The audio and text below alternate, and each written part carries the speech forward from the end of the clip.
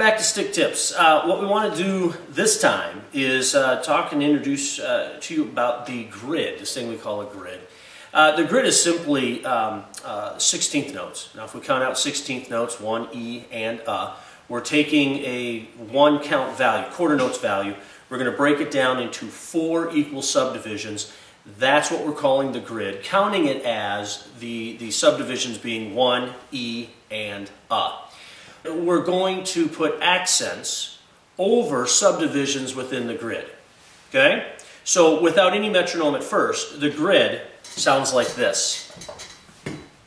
1E and 2E and 3E and 4E and 1E and 2E and 3E and 4E and 1E and 2E and 3E and 1E and 2E and 3E and 4E and 1.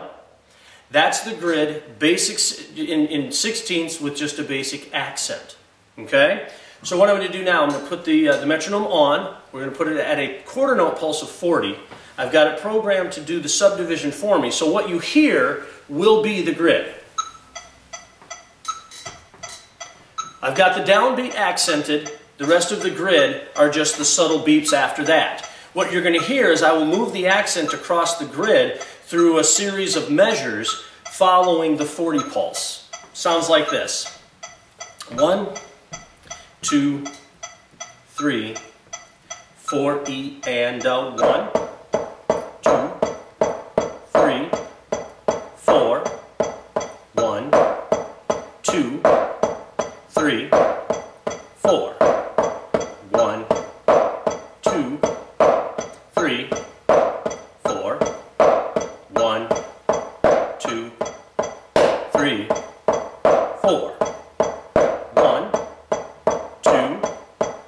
3, 4, 1, 2, 3, 4, 1, 2, 3, 4, 1, 2, 3, 4, 1, 2, 3, 4, 1, 2, 3, 4, 1, 2, 3, 4, 1, 2, 3, 4.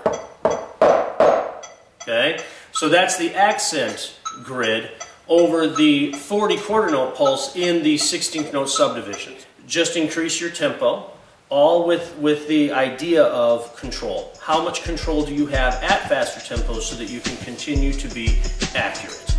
That's the grid.